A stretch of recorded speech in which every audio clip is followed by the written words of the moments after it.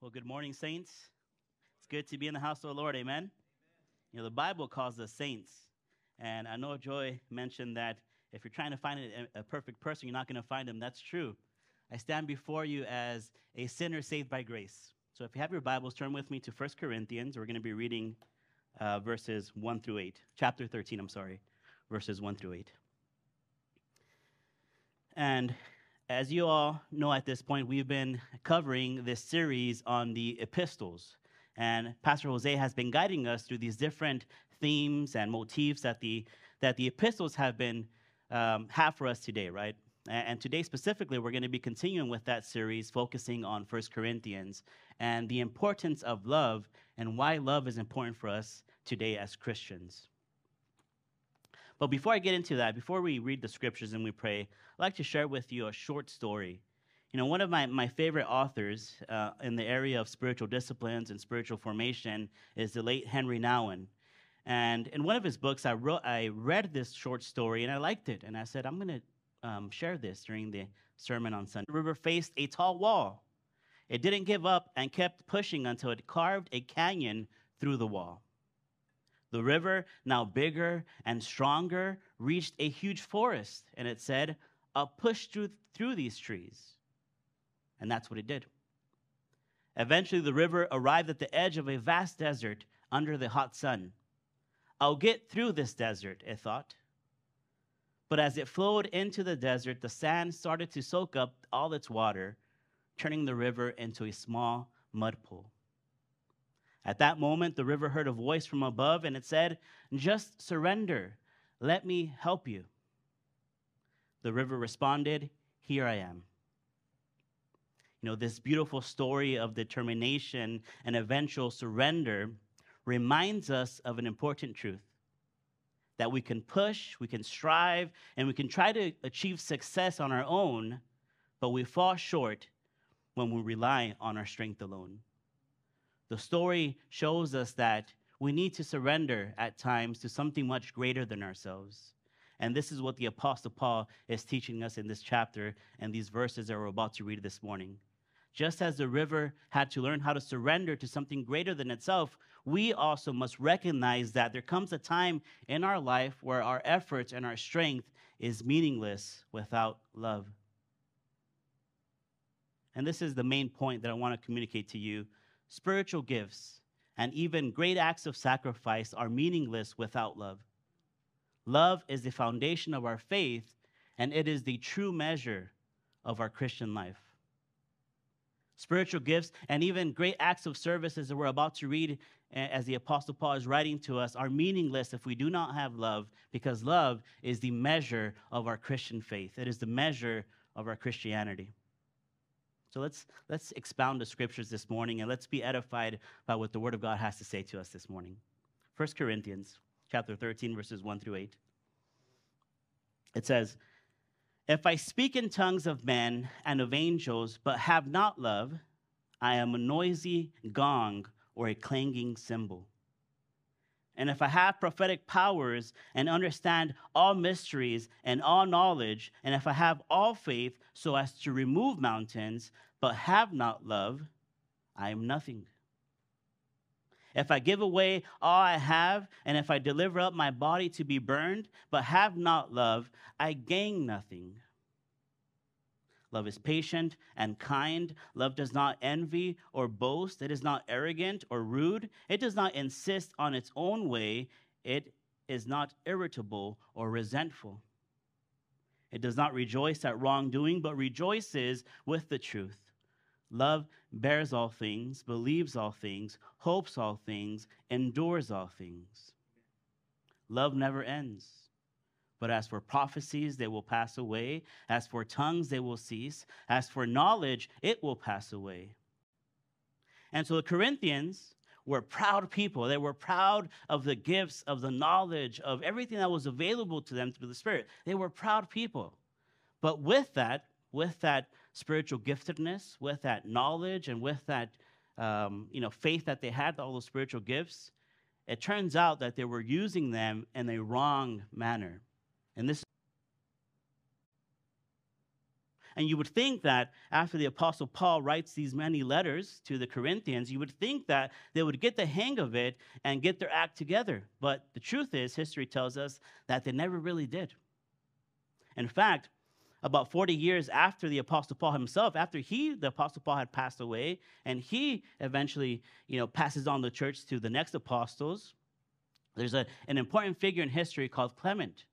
And Clement was a disciple, a direct disciple of the apostles themselves. In fact, he was known as one of the first apostolic fathers, meaning that there's a clear succession from the apostles to the next individual, in this case being somebody like Clement. And so Clement, 40 years later, writes another letter to the Corinthians. But he's writing to not the original people that received the letter for the first time. He's now writing to the descendants, to the children, to the grandchildren of these people. And guess what? It's almost as if he's copying and pasting what the Apostle Paul wrote in his first letters. And so this letter we know as 1 Clement, and I'll read it to you. 1 Clement chapter 46, verses 5 through 7 says, "Why is there strife and anger and dissension and division and war among you?" The question. "Or do we not have one God and one Christ and one Spirit of grace, which is poured out upon us, and one calling in Christ? Why do we tear and rip apart the members of Christ and rebel against our own body and get worked up to such a frenzy that we forget that we are members of one another?" 40 years later, talking to the children and the grandchildren of the first recipients of 1 Corinthians and 2 Corinthians and all the other Corinthians that probably existed, he's writing to them and he's saying, we got to get back to the basics and we got to focus on what love is and why love is important for us as Christians. So as we explore and eventually we unpack these verses verse by verse, I think that there's a few themes that might be important for us to understand to unpack the greater meaning of the direction, the trajectory that the Apostle Paul is taking his message. And the first thing is that love isn't just a feeling. In a modern society that we exist today, we sometimes get in the habit of equating feeling with love. But the Apostle Paul is saying the opposite is true. This is not the case. He's saying, in fact, love is more than just a feeling. Love, in fact, is shown through patience and kindness and selflessness. These are all actions. And secondly, another theme that I think is important for us to understand is that unlike spiritual gifts, which are temporary, as he says, love lasts forever. And it is the basis of Christian behavior. When we talk about Christian formation and how a Christian should act, there's no better summary than love. And then thirdly, Paul explains that love should direct how we use our spiritual gifts. If we are truly spiritually gifted, which we are because God has deposited his Holy Spirit in us, then our gifts or the way that we express our gifts should benefit those around us. This is the benchmark that the Apostle Paul is setting for us here, and that love is supreme. Love is supreme. So let's get an idea how he's saying that. So what he says in verses 1 through 3 is this: "If I speak in the tongues of men and of angels, but have not love, I am a noisy gong or a clanging cymbal. And if I have prophetic powers and understand all mysteries and all knowledge, and if I have all faith so as to remove mountains, but have not love, I am nothing. If I give away all that I have, and if I deliver up my body to be burned, but have not love, I gain nothing."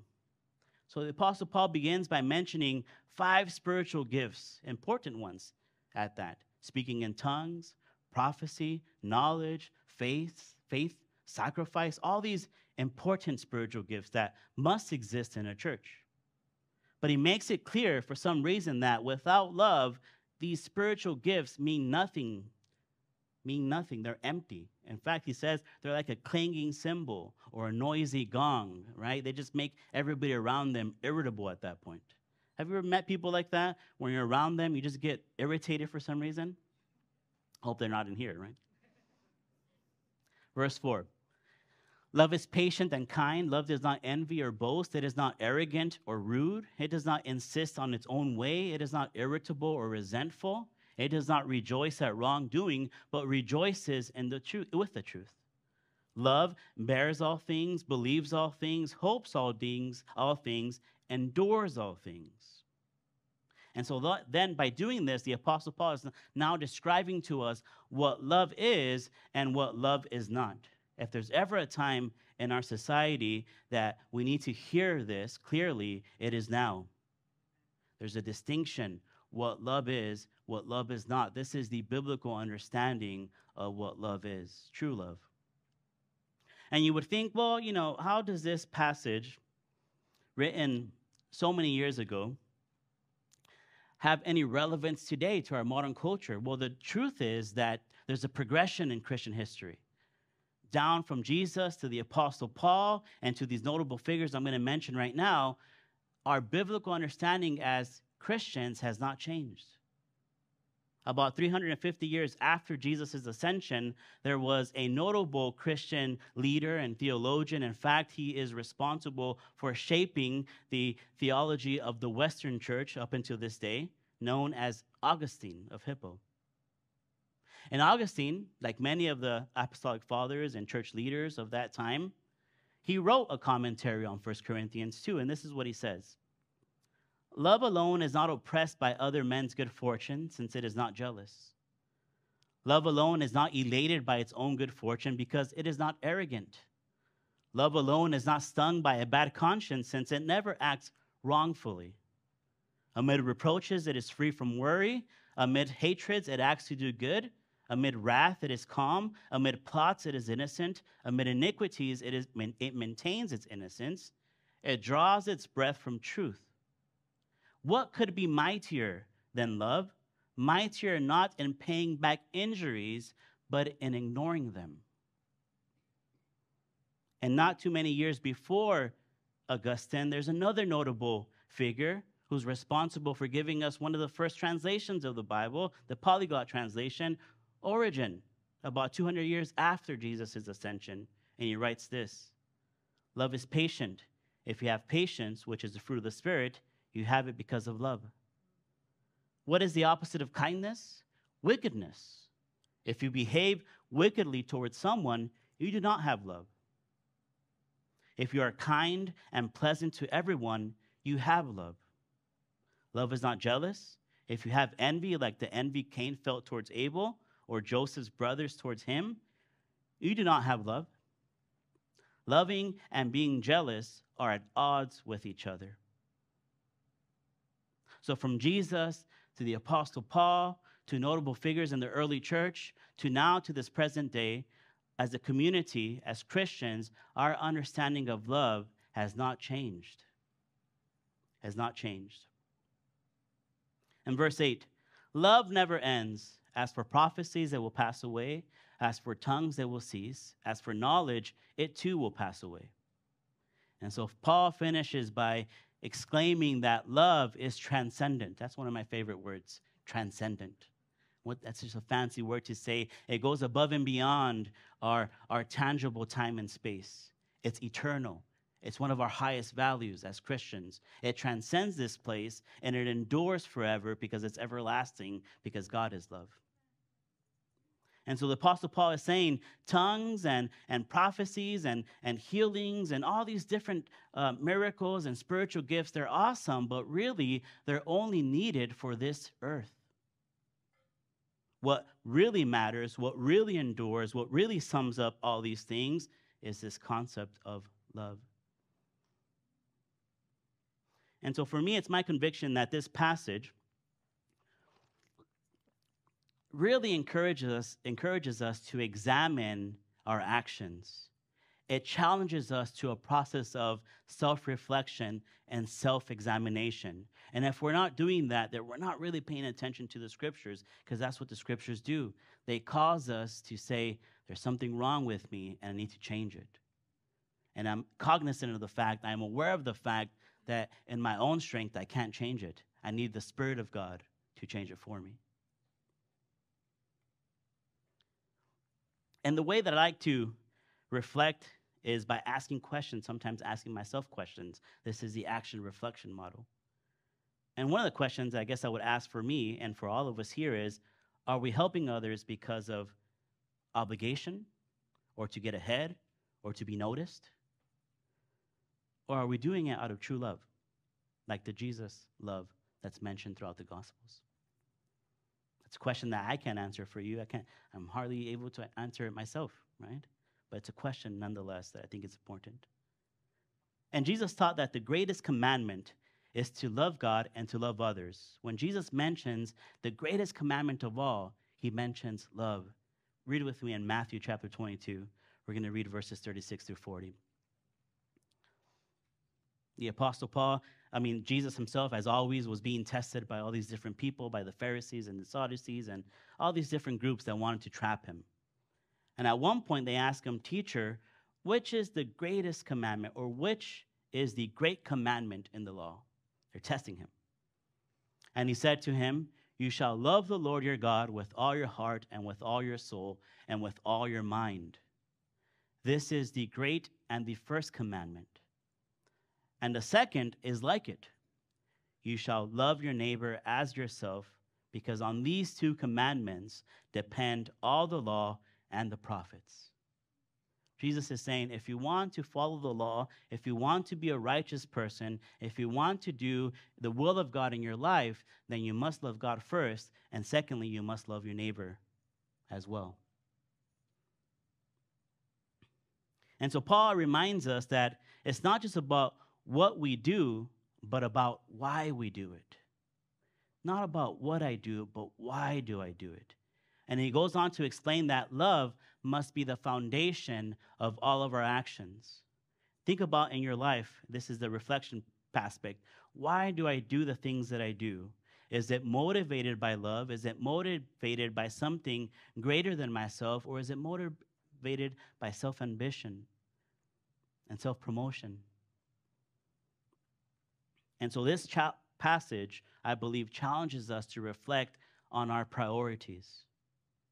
And in today's world where success and fame and recognition are sometimes placed above everything else, Paul teaches us that the top priority should be love. This is an inverted triangle, right? An inverted, where love is at the head and ourselves, our self-promotion, our self-gratification, our self-aggrandizement is at the very bottom because it means nothing.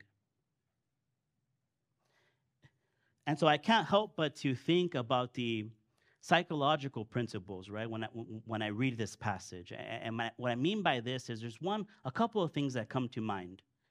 And the first thing is this construct of emotional intelligence, another fancy word. What is emotional intelligence? Well, emotional intelligence is the ability to understand and to manage our emotions and to recognize the emotions of others.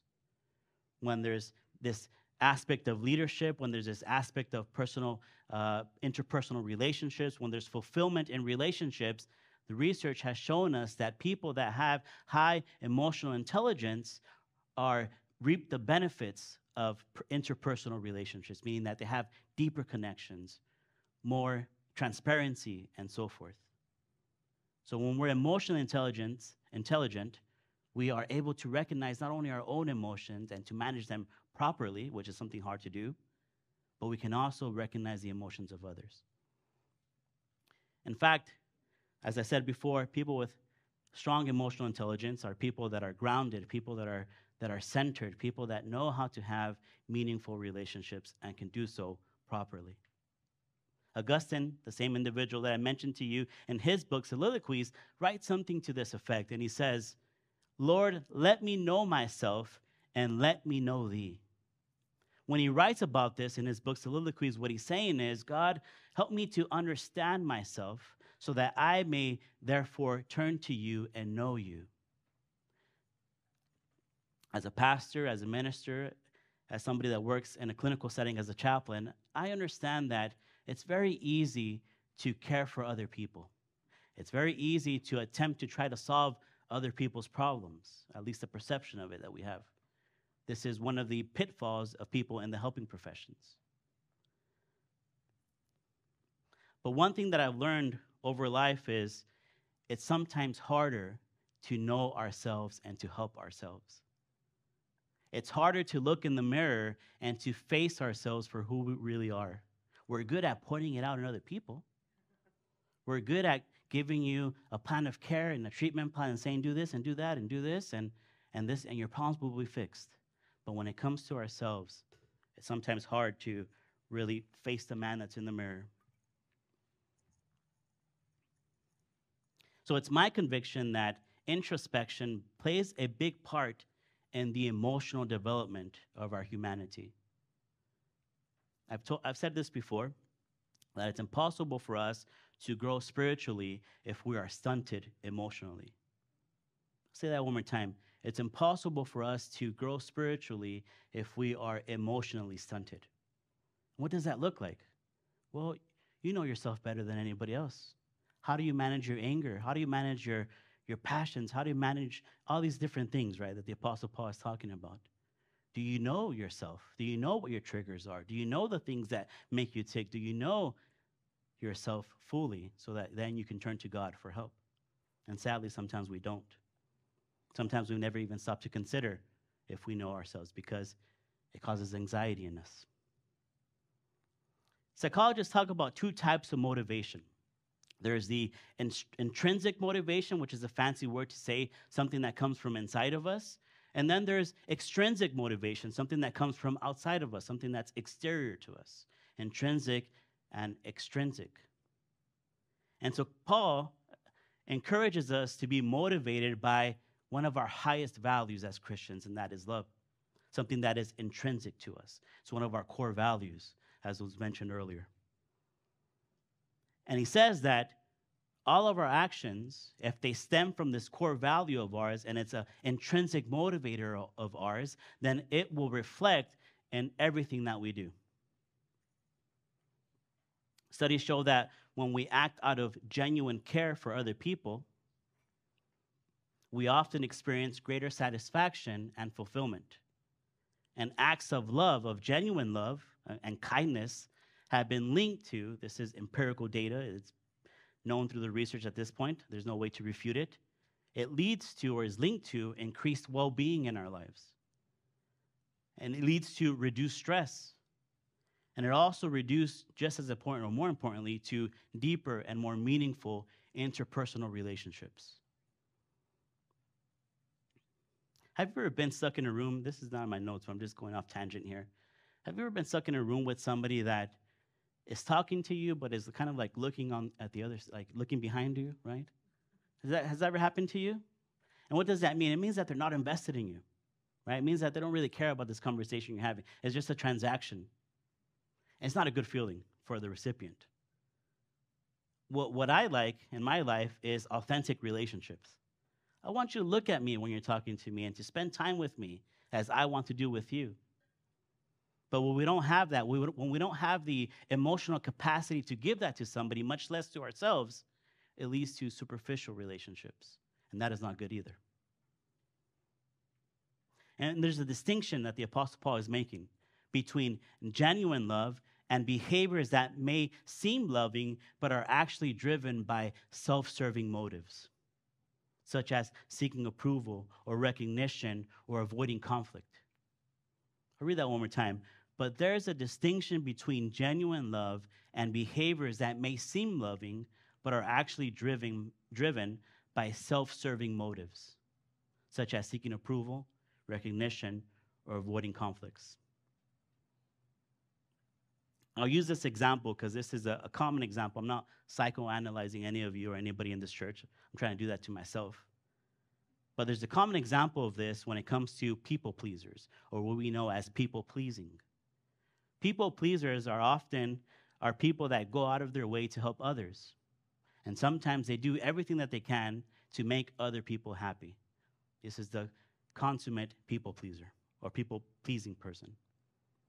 And often we found that people pleasers are motivated by some extrinsic motivating factors, and that is the emotional need for external validation. And ultimately, that stems from a fear of rejection. Whether they learn that from childhood, whether they learn that in the development phase, whatever the case might be, a people pleaser needs to be validated, and they need to feel like they're accepted and not rejected. And that causes them to do everything that they do to please people and to like people and have people like them and pat them in the back. And I tell you, my friends, this is a vicious cycle. People pleasers may help others not out of a deep sense of love, but because they want to be liked, avoid criticism, or feel accepted. This is, as I said before, an extrinsic motivating factor, an extrinsic motivation, where the actions are driven by a desire for approval rather than by an intrinsic desire to love. And so Paul's teaching challenges this kind of motivation. The Apostle Paul is saying, let our motivations, let our actions, let our love towards one another not be motivated by selfish ambition or anything that creates self-aggrandizement in us, that promotes the self, but let it be motivated by an extrinsic factor, which is love. He reminds us that love must be sincere, not transactional or self-serving. I think we've all been in transactional relationships, and they're not fun. Transactional relationships look like this. I'll do this for you, and you do this for me. If I do this for you, I expect this in return from you. And the moment you don't fulfill this transaction, then our relationship is meaningless. That's a transactional relationship. It's not that extreme all the time, but you get what I'm saying. And so Paul's message on love reveals that sometimes we can have what's called a self-serving bias. What does this mean? This is the tendency to see our actions in a way that makes us look good. Have you ever done that before? Where we reorient and reinterpret our actions and say, no, I did it because I'm a kind person. I did it because of this. I did it because of that. When we have a self-serving bias, it's like any other bias, right? We don't know that that's what we're doing. We don't know that we're actually acting out of self-interest rather than by genuine care for others. And so the Apostle Paul challenges us, our bias, by giving us this scripture, by telling the Corinthians, and by extension us today, and telling us this is what needs to change in your life. Your actions must be motivated by love. And if they're not motivated by love, you need to check yourself at the door and do something about it. Because a self-serving bias, or any kind of bias, to be exact, makes it difficult to really understand our true reasons for what we do, which is why introspection and looking inward, as Paul recommends, is really important for us. To spend time with the Lord, and sometimes to spend time with the Lord in quiet, contemplative prayer. What is contemplative prayer? We've lost that tradition as Pentecostals over the years, but the wider church has not. Contemplative prayer means to spend time with the Lord in quietness, which is sometimes difficult for many of us to do, to be quiet, because our words get in the way. Our thoughts, as a Christian, as a pastor, I've seen this play out several ways in the church, not just in other people, but I've experienced it too. And I use this example, not that it's something that happens here, but I use this example to illustrate the wider point that the Apostle Paul is making. But imagine someone who regularly helps in the church. Somebody that is often helping and giving of themselves and donating their time, which is really important, and doing all these great things that on the surface look amazing. But the moment this individual or these individuals do not receive praise or recognition, or feel like their job, like their volunteering or their work is not being recognized, the story changes. They begin to feel resentful. They begin to feel angry and rejected and not accepted and not validated. And what does this demonstrate? It demonstrates that sometimes our actions, even our good actions, don't always stem from good intentions or good motivating factors like love. Paul challenges us to go beyond this kind of give and take love, and instead act out of a sincere place of love, one that expects nothing in return. When I love you, when you love me, the standard should be that I expect nothing in return. I do this because this is what the Lord has commanded me to do, and I do this because I genuinely love my brother and my sister, and I look out for their well-being as if I'm looking out for the well-being of Jesus himself. And to kind of bring this to a conclusion, I'll call the worship team at this point. It's my conviction that this passage teaches us that love should guide everything that we do. When you reflect in your own life today, let love be the guide of your actions. Let love be the guide of everything that you do in life. And by focusing on true love, checking our motivations, we can then grow as Christians.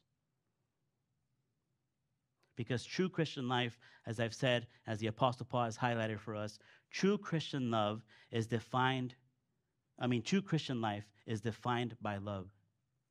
And without it, everything is meaningless. Without love, everything is meaningless.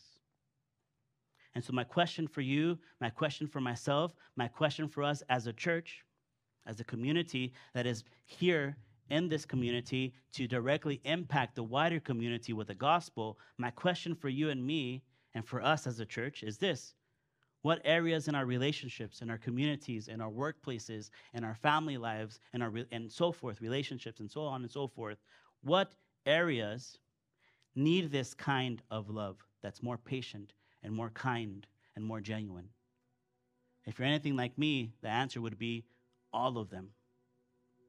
All areas in our life need to be filtered through this motivation of love, genuine love and genuine care. And if you find yourself in this room today, and if you are convicted by the words of the gospel, by the words that we just read, 1 Corinthians 13, verses 1 through 8, if you're convicted by that as I am, then the answer to that conviction is hope in Jesus.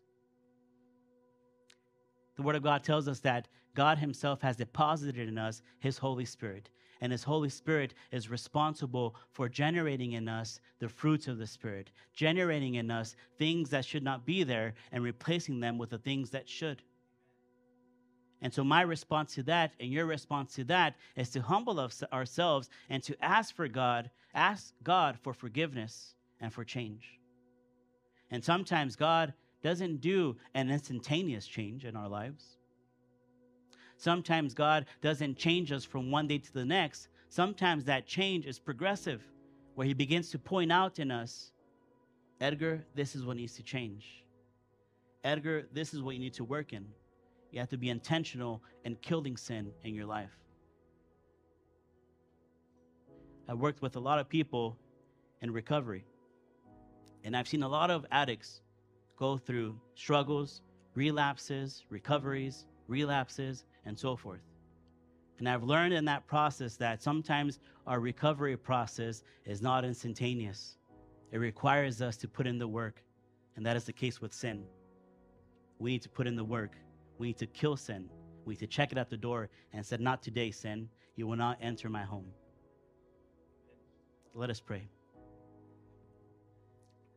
Lord Father, I thank you so much for the grace and the richness that we have in your Son, the Lord Jesus Christ. And I thank you above everything else, Lord, for the mercy, for the grace that you have given us and deposited in us through your Spirit. I pray that each one of us here today, you create in us a new person. You generate in us the fruits of the Spirit. Those things that that exist in our lives that should not be there, I pray that you help us to remove it. Show us the way to worship you. Show us the way to live out this title that we have, which is the saints. The ones that have been made perfect in your sight because of the blood of Jesus Christ.